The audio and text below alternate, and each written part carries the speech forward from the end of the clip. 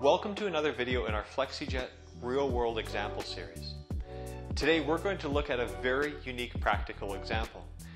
Since his childhood, our client had always wanted to have a tree house in the oak tree by their house.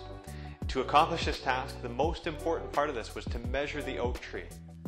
Entry into the treehouse would be from an adjoining roof window via a metal spiral staircase that would lead you around the tree trunk and through its branches.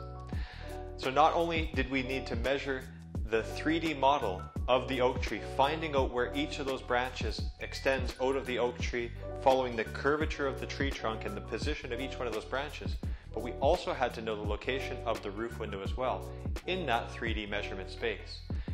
This was important for access to the treehouse. This measurement would have been extremely difficult with conventional measurement methods.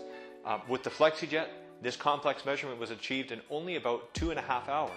Because we measure and draw on site during the measurement process, the resulting polylines and measurements were easily used in the fabrication process.